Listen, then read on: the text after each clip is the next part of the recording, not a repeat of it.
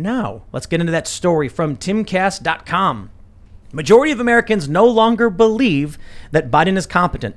Do you know, if it wasn't on Timcast.com, I'd almost assume this article was fake news. You know why? It implies that at some point people did believe Joe Biden was competent. Right. So now they don't? This is the one thing. Well, you know what it is that people live in the media. So when the media is saying Biden's great, everyone's like, okay. And now that he's botching Afghanistan and the media is criticizing him, now the people who don't pay attention are all of a sudden shocked to realize, but he's doing bad? And isn't it funny how these polls track with the mainstream media narrative? They say, according to a new poll from CBS, 51% believe that Biden is not a competent commander-in-chief, while 49% believe that he is. I'd like to meet at least one of these 49%. Who are these people that believe, after everything we've seen? The pollsters also found that 52% of likely voters do not feel the president has been focused. Who's this 48% that has heard the man speak and heard the word true and anashabata pressure and decided that was focused? I know those people. They're my family. They're my friends. There's tons of people. Oh, yeah, I know. Yeah, I mean that's true, and I don't think you could throttle them into reality. I really don't. Yeah. You know, and that's really sad, and it's unfortunate for me because it's cost me friendships. It's cost me a lot. But those 49% of people do exist, and I don't think that they're necessarily willing to wake up to what's actually happening. Yeah, it's safe. Yeah, we've got these baby chicks. Okay, we had I think 14 eggs, and we're not good at what we're doing, so most of them didn't make it, but 3 of them did, and they're actually pretty spunky and strong, and they are scared to leave their little brooder box. It's safe. It's warm. Now, one of them, though, is always like peeking out, and it wants. There's one that one that's brave, and that's what this reminds me of.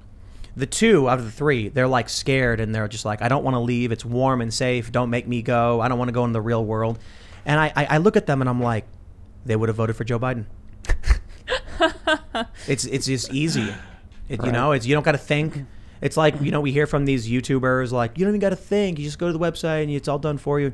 Here's where this is interesting. The CBS poll was conducted as Afghanistan fell to the Taliban, and 53% disagreed with the way that the troops were withdrawn. 70% said the removal of troops could have been handled better, along with 55% who said some troops could have stayed, according to Breitbart News. Now, the sad part is, we'll go to the bottom. There's a couple things here. Rasmussen found that 55% of voters believe Harris is not qualified to assume the duties of the presidency, including 47% who said she is not qualified at all. Wow. Jeez. That's harsh. What 43% of likely voters believed she is ready to be the president, way down from 49 back in April. A couple interesting things. Civics shows Joe Biden's job approval by state. In almost every single state, Joe Biden is underwater with disapproval. It is California, Connecticut, New Jersey, New York, Hawaii, Oregon, Illinois, Rhode Island, Maryland, Massachusetts, Vermont, and Washington that have a positive view of Joe Biden. Yeah. Basically blue states. Of course. Count on it. The craziest thing about all this, I suppose, is it's independent voters are driving all of this. Republicans hate Biden, and Democrats love Biden, and that's not changing. But independent voters are shifting away. 57% disapprove of Joe Biden. So I don't know what this means. I mean, maybe we'll get a 25th Amendment. I'm really shaken with his behavior in the last couple of weeks. It's nice to see the polls like this catching up. I don't know. Did you catch how many people were polled, or if it was like a nationwide poll? Well, Civics is 91,514 responses, Nice. but that's over a couple of years. I don't know. I can pull up the CBS one, though. When this Afghanistan thing went down, I don't know if it was intentional and they were like, you're going to make us pull out? Fine, we'll show you what a pullout looks like. Here, suck it. Or if it was just Biden is such a poor military commander. He's the commander-in-chief of the U.S. Armed Forces. He's such a poor military commander that he just didn't understand tactics. Like, you leave air support in while you move people out on the ground. It could have been a 3-month process moving people out. He had all year, and they rushed it. He knew. So it's 2,142 adults with a margin of error of plus 2.3%. 2,000. That's a big sample.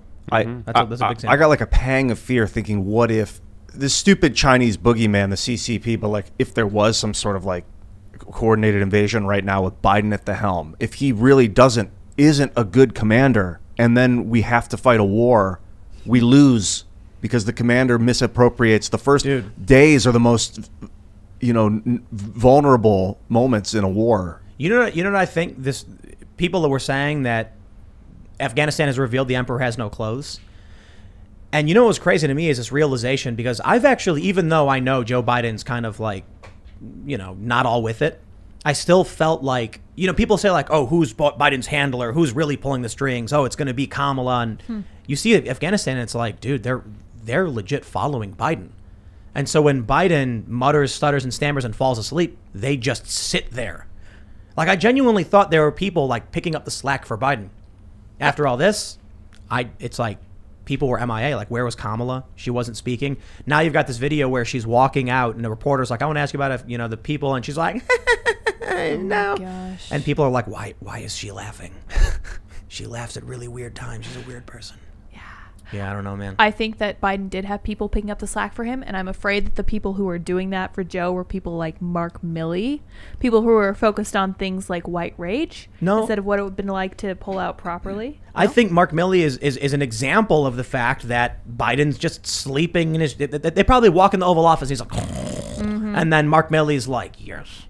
No one's going to fire me now because Biden's asleep. He can't do it unless he wakes up. Yeah, maybe.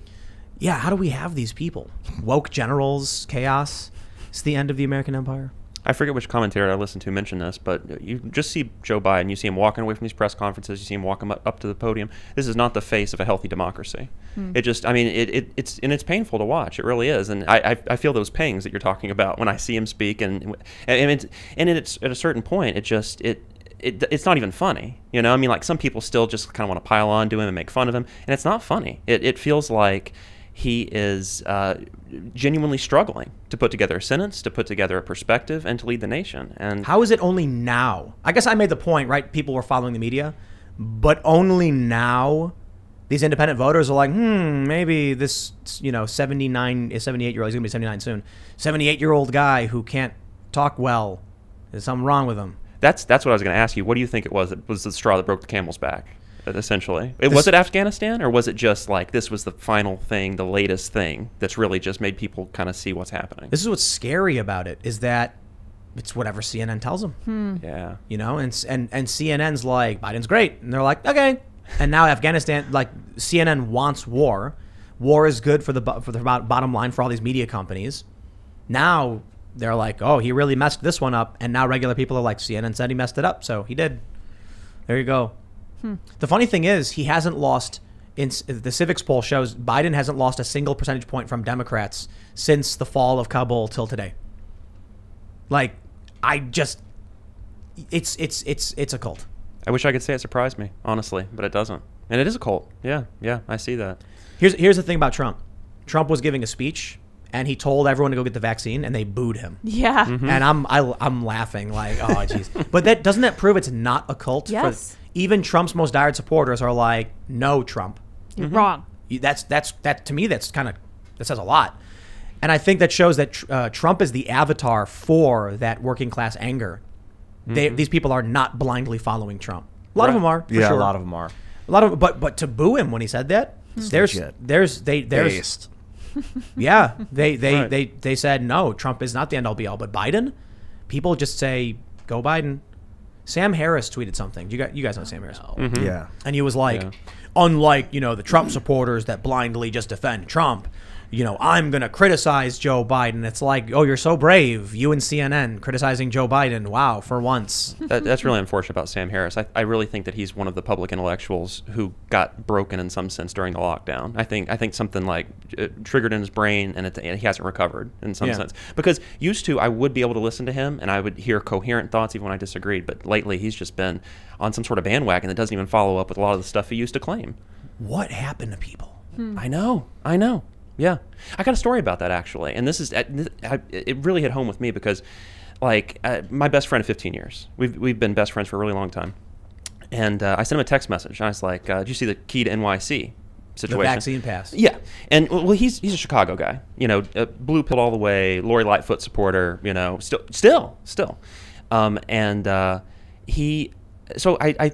I told him about the key to NYC program. I was like, "You saw this, right?" And he's like, "Yeah, it's Great. Oh, sorry. That's what he said. He said, this is effing great. And I was just like, this is fascism. He said, I don't care if it is. I love it. This is exactly what needs to happen. These mandates need to be in a place, and people need to follow in line or not. And I said, I didn't realize that you were a fascist. I hadn't realized you became radicalized. Yeah. And he said, Chris, we're going to have to disagree on this. And I said, no, we're not disagreeing. You're disagreeing with the definition of fascism. Yeah. And he goes, do you want to still be friends? Or are you going to let this go? It's a simple question. I got his answer. I mean, but it's not just... Tell him to screw off? No. I haven't heard from him since, and I didn't message him back. Actually, I did message him. I said, that sounds exactly like something a fascist would say. There you go. But these kind of derangement fits happen on personal levels, and they also happen in these kind of national displays, like on Twitter. And I see more and more of that, and it's really disturbing to me. I love this reference I used, the Galaxy Quest one. You guys have seen Galaxy Quest? Yeah. Oh, yeah. Awesome. Tim Allen. Yeah. Totally. Tony Shalhoub's character is just like laughing. They're TV actors on a spaceship. They're gonna die, and he's just like, I guess we're gonna die. Whatever. He's laughing. That's kind of how I feel about everything. You know, not to like downplay it, but people often say like, how did Nazi Germany get to the point to violate Godwin's law outright? How did Nazi Germany get to that point? It's like, bro, you're sitting here right now. Like New York is mandating identification and proof of vaccination to enter a restaurant. It's like, I get it. If you're concerned about your health and there's a medication, it's FDA approved, hey, congratulations. You can go to a doctor and you can figure it out for yourself. But for the city to be like, fire all of your disabled employees, like, we've certainly crossed the line here. Yeah. And what's funny is like, you mentioned about your friend. They're cheering for it.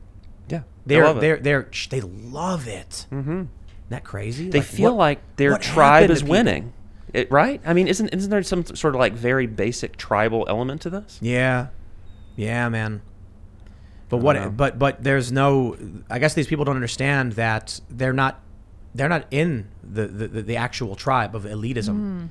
Those that run the systems and are locking everything down will throw them into the gutter at a moment's notice. But so they're just standing there gloating, saying, haha, I'm on the winning team. And I'm like, I don't care leave me alone. Yeah. You can go, like, I feel like I'm watching a hockey game and they're like just playing really aggressive and I'm not playing the game. And I'm like, just get away from me. And they're trying to throw me into the rink to play. And I'm like, no. They just, and now they're throwing stuff at the stands. And I'm like, why are you throwing stuff at me? Like, I got nothing to do with your game, dude. Would you fight to protect people that hated you? That's a good question. I guess there's a lot of nuance in that question, though. I don't know how to answer it. Like if you're destined to be a villain, even if you protect the people. If there was like if there was like an Antifa guy, and he was like yelling and cussing at me, and then like, he was like walking away and a car was speeding at him full speed, I'd probably try and save him. Yeah, that's the G.I. Joe in you. Well, it's just like the dude. You're allowed to hate me, man. Like if the guy's not being violent if he was violent towards me, I'd probably run away. I'd probably be like, nah, I'm not gonna get anywhere near this guy. Well, it's not a good idea. But if there was like someone who was like, I hate you, you're dumb, and then I saw a car coming, I'd be like, look out, and I'd try and save him. So there's a difference between being violent towards you and hating you, I suppose. That's where there's some nuance there. Yeah, if they're like throwing rocks at me, I'd just be like, nah, I'm not going anywhere near that guy. What about you, Ian? Based on your question, what would you do? Yeah, I would. It's pretty thankless. Also, I wonder, like, if you're preserving, like, low intelligence humans that just eat and reproduce and then starve out the system, if you're actually doing a disservice to the species. I don't know. It's weird. Dangerous question. Right. It's very ethical and like what's the genetic? What's that? Eugenics? Yeah, eugenic. Yeah, it's a very eugenic way to look at like should they live or should they die? But I mean that's basically what governments do. And I'll tell you this for a fact that these powerful interests have asked themselves these questions. No doubt about it. Because when we had Alex Jones here, I asked him that question on the show. What if the all of this stuff about the end, the end and overpopulation is true, and we as humans are just yeast in a bottle, consuming all the resources and farting ourselves to death? And he said, Alex said he's like, I ask myself that question all the time, but how do you answer it? It's a legitimate question. The problem is, I can't remember exactly what he said, but he was like, you got to defend freedom and liberty. No individual person is going to be smart enough to steer the ship properly. And we can rely on human nature, which has always found solutions through ingenuity and invention, or we can just hand it off some despot authoritarian who we know through history has always oppressed, murdered, and punished. It's tough, man. Because we're at what, like 8 billion people. There's like insect populations declining. There's dead zones in the ocean. Thanks for checking out this clip from the Timcast IRL podcast. If you want to see the full show, come back to this channel, youtube.com/TimcastIRL, Monday through Friday at 8 p.m., where you can leave comments and super chat, and we actually will read your comments on the show. Don't forget to like, share, subscribe, and if you want exclusive members-only content, segments you can't get anywhere else, go to timcast.com, become a member, and we even have full bonus episodes. Thanks for hanging out, and we'll see you all next time.